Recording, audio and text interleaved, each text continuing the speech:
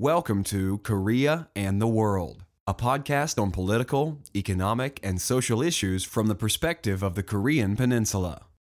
Just like South Korea is one of America's most important partners in Asia, so is the United States a key ally for South Korea.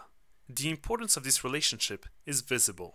The Embassy of the United States sits right in the city center of Seoul, and more than 25,000 American soldiers are currently stationed throughout the country. In opinion surveys, South Koreans states that they view the United States in a more positive light than any of their regional neighbors. An important role in the day-to-day management of this relationship is played by the diplomatic staff of the United States in South Korea. We had the unique opportunity to meet Mark Lippert, the current ambassador of the United States to South Korea, as well as his staff and his basset hound, Grigsby, in his residence in Seoul. In our brief interview, we spoke about his position and responsibilities, America's perspective on regional issues, and President Obama's pivot to Asia.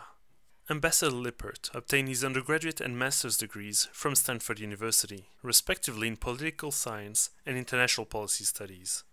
Before he became ambassador to South Korea in 2014, he was Chief of Staff for President Obama's National Security Council and Assistant Secretary of Defense for Asian and Pacific Security Affairs. U.S. Ambassador to Korea Mark Lippert, welcome to Korea and the World. Thanks for having me. Great to be here. Really excited to be part of this interview and podcast. First of all, how does one become American ambassador to South Korea? Well, it's a good question. My predecessors for the last 25 years have been career diplomats. They've come through the Foreign Service and that process, which is a series of boards and internal discussions. In my case, a little different. Was actually approached by two senior State Department officials, and once they made the pitch to me, I was very interested. My wife was interested, and that began a process by which we went through a nomination process inside the White House. The Senate ultimately confirmed me, and here I am.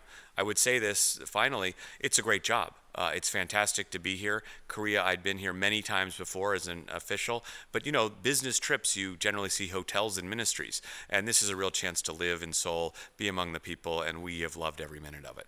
Is there something like a typical day in an ambassador's life? What activities take up most of your time, and do you have regular working hours? As the U.S. Ambassador to Korea, there is no typical day. I would say this, I had a good friend in the Ministry of Foreign Affairs here in Korea, and he said, you know, Mark, Korea has been traditionally called the land of morning calm, and he said, really, the more appropriate answer, it's the land of morning surprise. And I've found that to be somewhat true.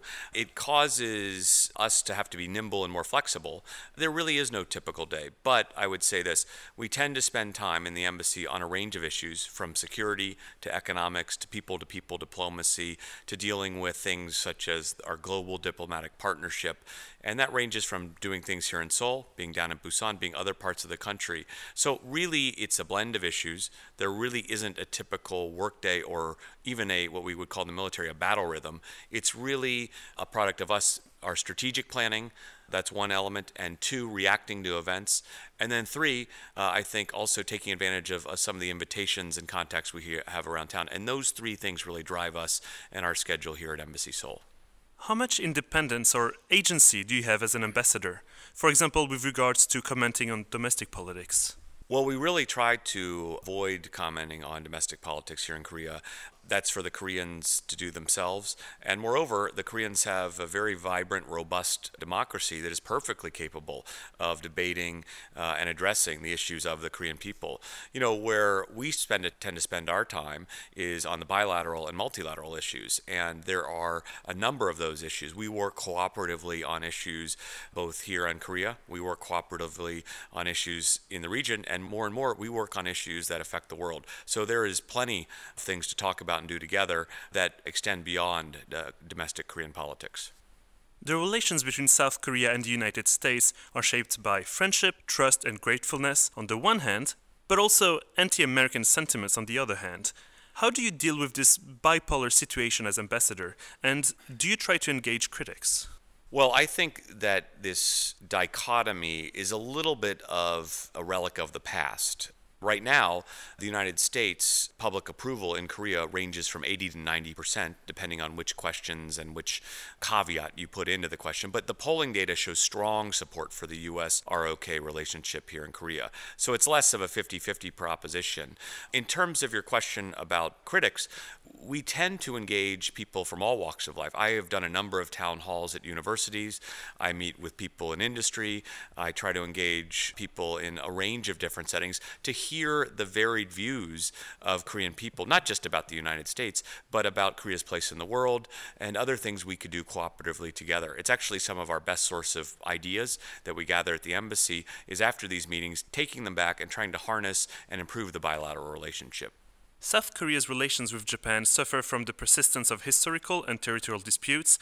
Considering that both countries are major American allies in the region, do these issues feature in your work as ambassador? Well, there's no doubt there are very difficult, important historical issues between South Korea and Japan. We in the United States know that these are important issues. President Obama, when he visited here in Korea in 2014, for example, called the treatment of the comfort women shocking. So we do take note of the importance of these issues. We in the United States don't try to force or mediate resolution of these types of issues, but we do encourage our two friends who have two governments, two capable countries to work these out cooperatively and collaboratively in a way that promotes peace, healing, and reconciliation in the region. You were a member of President Barack Obama's National Security Council at the start of his presidency in 2009, the year after he announced the American pivot to Asia. Yet, as some commenters argue, nothing much has come of it so far. What is your view of the relationship between the president's rhetoric and actions? Well, I think your point on rhetoric is important because the actions speak loudly. You look across every facet of the relationship, and the rebalance has improved virtually every facet and our focus towards the Asia-Pacific region. And that's not just in terms of doing more speeches, that's in terms of real resources and tangible results. Let me just give you a few examples. Obviously, on the economic side, the United States was a leader in negotiating the Trans-Pacific Partnership Agreement. That was a critical deal, and we're obviously still working through ratification, but we did reach the deal at the executive level. The second point I would make in terms of diplomatic outreach, you look at the number of multilateral agencies or organizations we've joined or become more engaged in. We, for example, stood up a new permanent mission to ASEAN. We have joined the EAS, and the president has been at virtually every one of these summits. And that's not to mention all the representations by the Secretary of State, Secretary of Defense, and other senior level cabinet level officials. What you will see is that diplomatic activity has increased dramatically. And finally, I would say on the defense side, you look at Secretary Panetta's speech in 2012 that really bears this out. 60% of the Navy is moving to the Pacific. 60% of the Air Force is moving to the Pacific. We have brought our best platforms here to the Pacific. We have brought our best people here to the Pacific. And we are updating our doctrine, our plans, and our efforts bilaterally here in Korea, but all over the Asia-Pacific region. Looking back to President Obama's early days in the White House, is it reasonable to assume that the president had different plans for the American policy towards Asia, and that if so many resources had not been devoted to the Middle East, he would have done even more so in East Asia? Well, I think every American president comes in with the understanding that there are things that you want to do strategically, and there are events you're going to have to react to on a day-to-day basis. And in the Asia-Pacific region, I think what you've seen is the president's continued focus on this region from day one all the way to his current day in office. You look at some of the early things he did. Our three treaty allies, their leaders were in the Oval Office within the first 6 months of the president taking office. The president's first state dinner was with the Prime Minister of India. And then fast forward to where we are today, and what I would say is the president just finished a trip here in the Asia-Pacific region, and as well as all the other tangible results from TPP to defense spending to our diplomatic activity have been augmented throughout that intervening period. So I think, look, the president's strategy came in with a plan, he is executing his plan, and he continues in a fulsome way to make progress on the Asia-Pacific rebalance, and I think that'll continue till the very last day in office. Let's conclude by looking at the future. American politics is currently dominated by the upcoming presidential elections, and some have called into question some of the pillars of the relationship between America and South Korea. Might the relation between the two countries be at a crossroad of sort? Well, I think the answer is no. And I think in part you put your finger on it in the question. The pillars. There are strong structures in this relationship that have been built not just yesterday, not just a year ago, but over the course of 63 years. Our security treaty with the Republic of Korea, our free trade agreement, now our 123 civil nuclear agreement, our space agreement. These are lasting structures that are in place. I'd say that's point one. The second point is the strong support of our two peoples. In a democracy, our politicians listen to our two peoples, and our two peoples, if you look at the polling data on both sides of the Pacific, is very strong for this relationship. And finally, what I would say is this alliance, this relationship has been through thick and thin, and it always seems to get stronger over time. And I think based on past performance, I would prognosticate that that's the future direction of the US-ROK alliance over time: strength, peace, and prosperity. Ambassador Lippert, thank you so much for your time. Thanks for having me. It's been a real pleasure, and I'm just glad Grigsby didn't interfere with our recording session. This was Korea and the World.